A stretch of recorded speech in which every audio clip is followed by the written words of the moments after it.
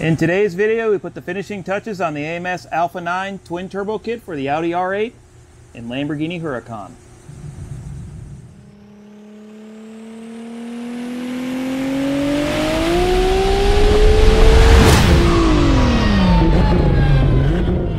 Welcome back, everyone. This is Joe at Forge, where I share my passion for creating, building, and racing high-performance vehicles. On this channel, I do a lot of how-to guides on custom fabrication, product reviews from the vendors that support our builds, as well as toss in some behind-the-scenes vlogs to show you guys what goes on here at Forge Performance.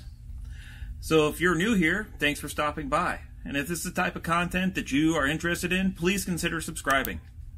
Now, let's get on to the video.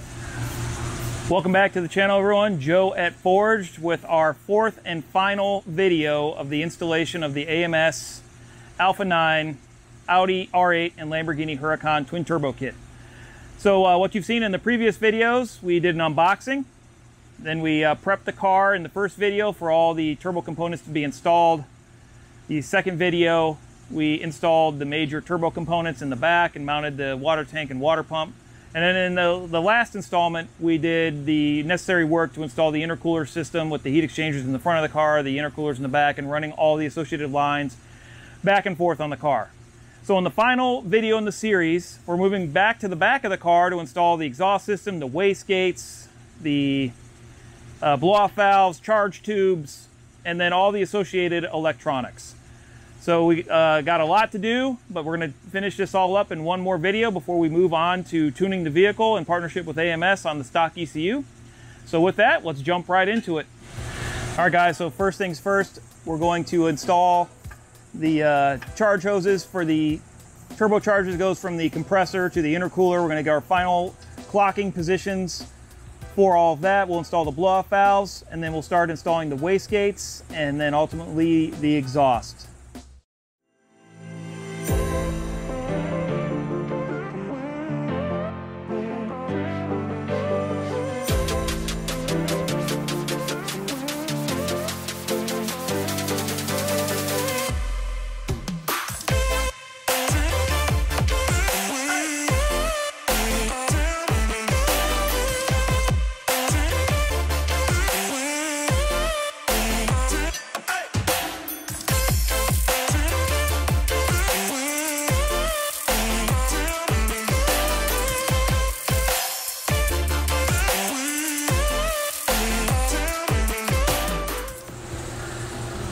All right, guys, we got the pre-molded silicone couplers from the turbo to the intercooler. Had final clocking of the turbocharger, left and right. Everything's set up. So next step is installing the wastegates.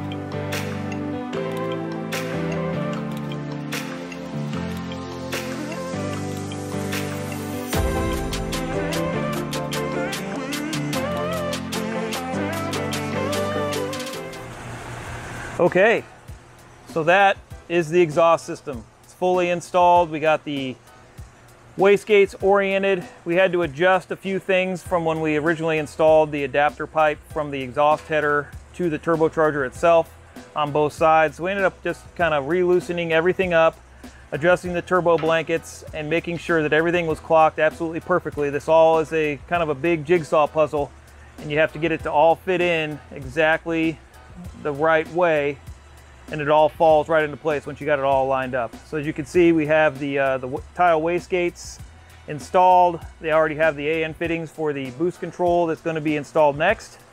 And you can see how nice this exhaust system is fit up. It has that merge in the center to give you that sound that everyone's familiar with on these twin turbocharged V10 engines. And you can also see that the exhaust system is braced to the turbo brace, so you are getting a lot of strain relief on this whole system, so nothing's just kind of hanging out there. The other thing we noticed is the way that the wastegates are blended into the exhaust. I've seen some of these kits where the wastegates are kind of going straight in the side there. And on a low pressure setup, that's not super critical, but as you turn the power up, you might run into boost creep issues if you don't have all this stuff blended in properly. So we're really impressed with how the system fits up. So next step, you're gonna see us plumb up these wastegates for the boost control, and we'll go from there.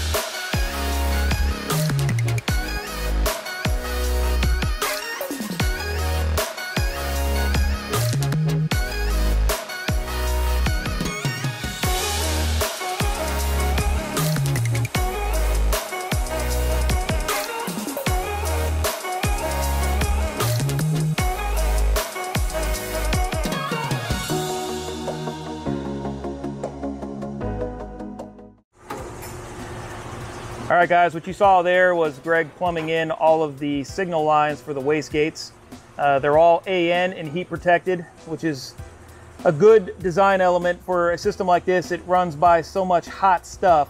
You don't want it to be a critical element like that to be exposed to high heat and fairly inaccessible once we put everything back together. So the last thing that Greg is doing here is mounting some brackets that'll hold these lines up and out the little bit further away from the heat. So once we get finished up with that, the next thing you'll see us do is install the blow-off valves and get those connected, and then we finally move on to the electronics.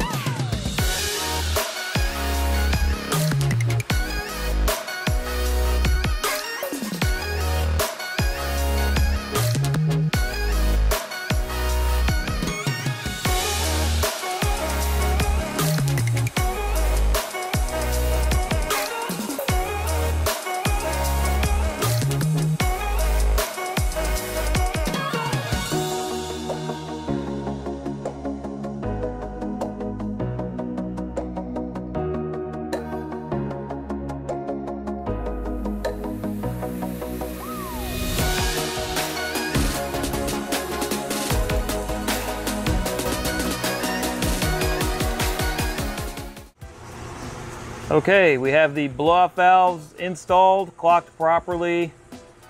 You can see that red really pops on the back here. Got the Tial Q valves, and then we route the lines around. You put all the additional heat coating. As you can see, that runs over some hot parts, so they supply all the heat coating.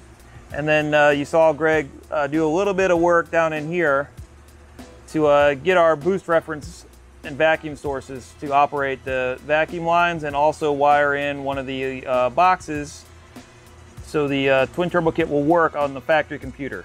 So from here, we're going to move on to installing the inlets and routing some additional breather lines to those. So that's what you'll see next.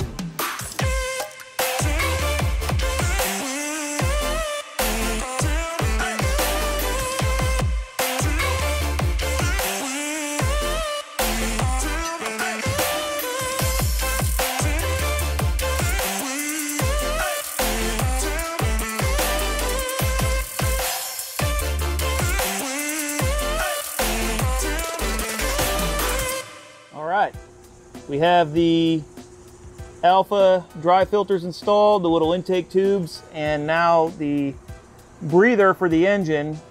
Some kits don't really bother with this, but this definitely is fully thought out, and AMS wanted to make sure all the systems still function as intended from the factory. So we added those lines in. You can see where they kind of tee into the intake manifold there for the breathing of the engine, and actually pulls some sort of vacuum on those systems like it did from the factory. And you see the passenger side as well. Okay guys, we've got the major systems done on the car. As you can see, Greg just finished up with the blow-off valves and the air intakes and routed the associated lines, got the heat shielding on them, and that pretty much wraps up all of the big items in the box. Now the only thing that's left is the electronics, and the first thing to do is wire up the water pump for the intercooler system, and then we'll move into some boost control stuff. Some of it's going to be done in the engine bay, and some of it's actually done on the inside of the car. So we'll film some pieces of that. It's going to be pretty involved, and don't want to bore you guys to death with some wiring of some components, but we'll detail that a little bit, and then we'll be ready for the next step.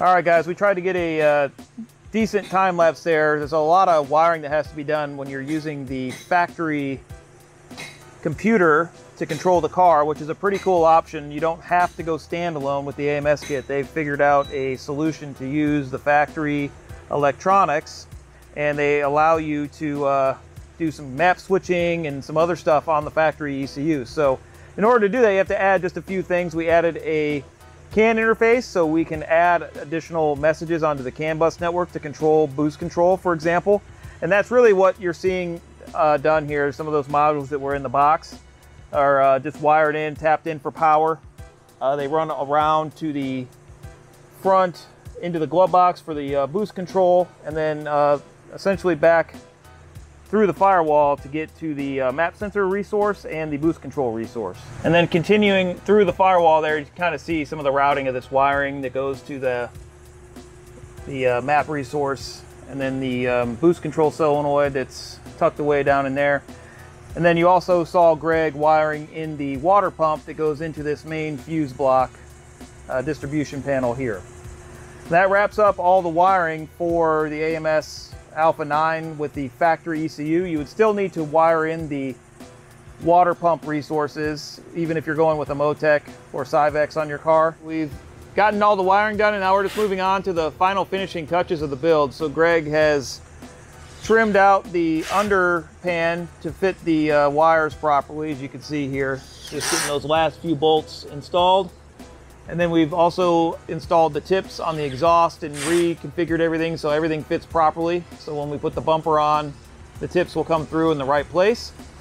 And then really some of the last things that need to happen here is just trim the exhaust heat shield to trim over the turbo kit to keep the heat off the bumper, so we don't have to risk melting anything on the bumper. And that's an optional step again, but we know what heat does to these things after we've been out racing for several years with the GTR platform, and we intend to do the same thing with the R8 and Huracan platform. So we're gonna go ahead and make sure we reinstall that. We'll trim that up, and we'll pretty much be ready for the dyno. Okay, that wraps up the installation portion of the R8 Huracan twin turbo build for the AMS Alpha 9 turbo kit. Like I said, Greg is just trimming up this last piece on the exhaust. heat shield that needs to be trimmed to put on the car. But we're all done here. Next step is to get the ECUs back in the car that we shipped off to AMS. They have to do a little bit of an unlocking procedure to allow them to be tuned. And then from there, we're going to be on the dyno. So in the very next video, you're going to see this thing fired up, making some horsepower. On the dyno, we'll have some interaction back and forth with AMS on how that process goes to get the optimized tune for the factory ECU. And as you can see in the background there, we got the next one lined up ready to go. So until the next time, we'll see you on the next video.